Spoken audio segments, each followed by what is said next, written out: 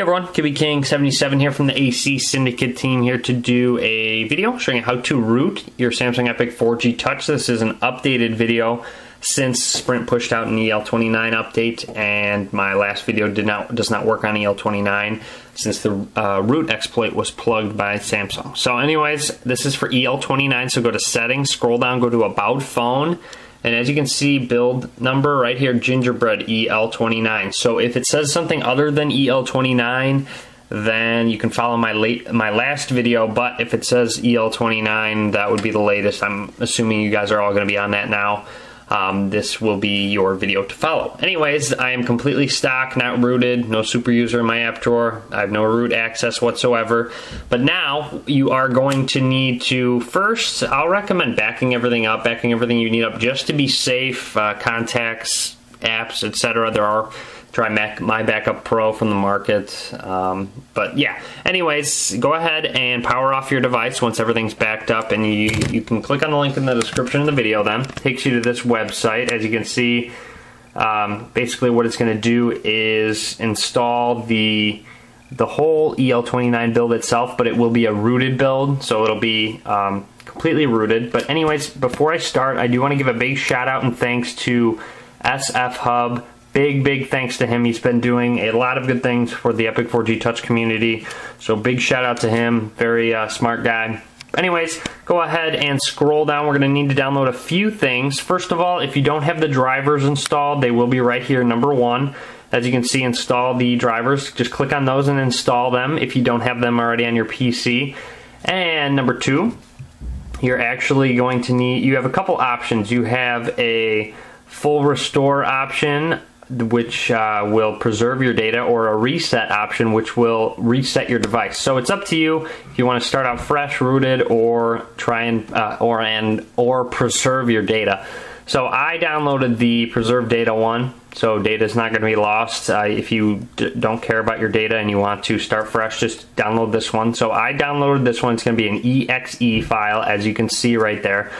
Once downloaded, or while downloading, you're going to need to download and install 7-zip if you don't have it. I would assume WinRAR would work. I have 7-zip, so. But anyways, once it's done downloading and installing, you have 7-zip or WinRAR and your drivers installed, and you've got this the exe file downloaded. You're ready to go. It'll look like this, actually. Just go ahead and click on it, and 7-zip should open it on up, and just hit run. So go ahead and run, and basically what it's a self-extracting archive, so you're going to need to find somewhere to extract it to. Actually, what I can have you guys do is go ahead and just hit cancel and then go back to your desktop. So once on your desktop, just right-click on it and hit new, and then folder. So just create a new folder on your desktop just to make everything easier, and just say EL29 root. So there you have it, EL29 root.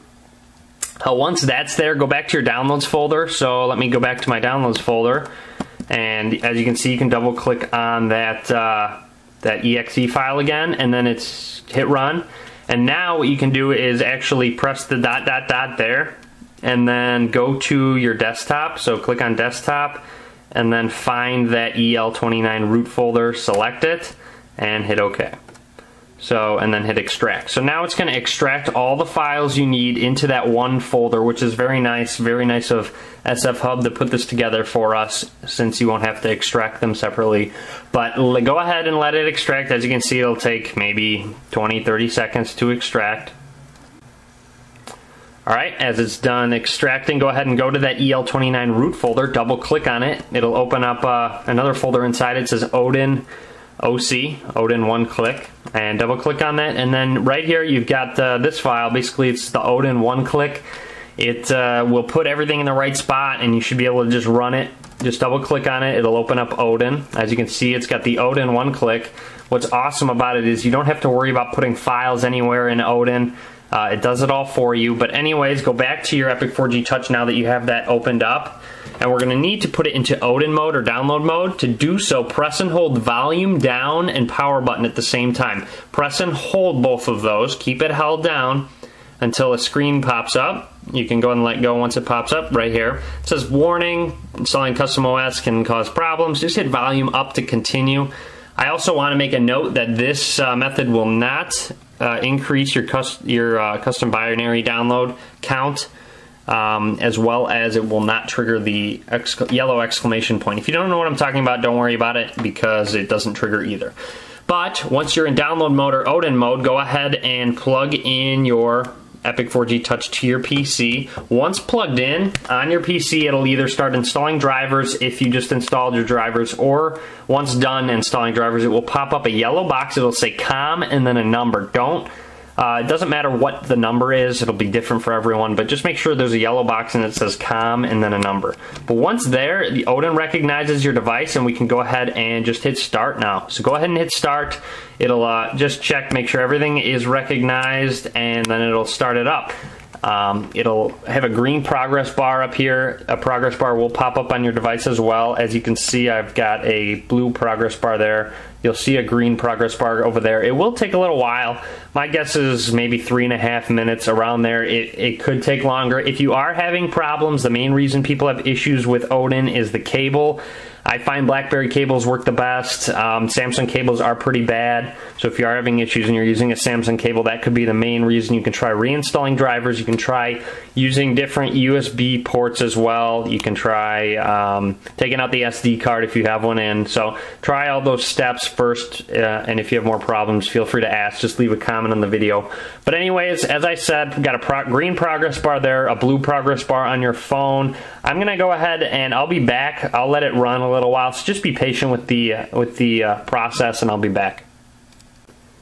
Okay, it's just finishing up. It's flashing the modem to your device, and as you can see, the progress bar is almost full. Same with the phone. And once done, it should actually automatically reboot your device. So it should say pass, and then automatically reboot your device.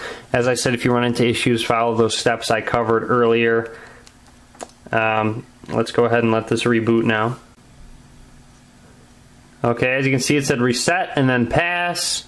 All threads completed, and it should automatically reboot your device, as I said. So now your phone is done. It should be completely rooted. Looks like it's taking you into the stock Android recovery. Let me go ahead and zoom out, and let's go down here. Looks like it went into stock Android recovery. You should be able to unplug your device. So it went into stock Android recovery and looks like it rebooted your phone again. If it stays in stock Android recovery, just when it highlights reboot system, just press the home button to select it, and volume up and down buttons to navigate. So in case that happens to you, but it should just automatically reboot your device. As you can see, it is. And as I said, I use the restore system where it doesn't lose any data. I put a icon, the video icon on my home screen right there to make sure it stayed there, and it did. As you can see, all my data is preserved. So, but I just had you guys do a backup just in case.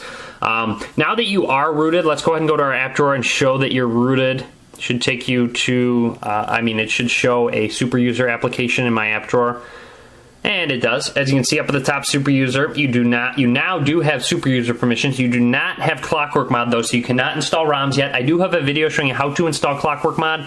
I will link to that in the description of the video. Just make sure you select the EL29 option as opposed to the EK02 one I show in the video. But anyways, you are now fully rooted on your Epic 4G Touch. I do have a video showing you how to get free wireless Wi-Fi tethering. Now that you're rooted, I actually recommend watching some of my QB King 77's Korner videos. I will just check those out. Just Google QB King 77 Korner. I do have a playlist of those videos as well. But anyways, all other links will be in the description of the video below, so definitely check those out. In QB King 77's Korner, you can win a FlyGrip. Definitely something you're going to want to check out. But anyways, other than that, that should be it. You are now fully rooted.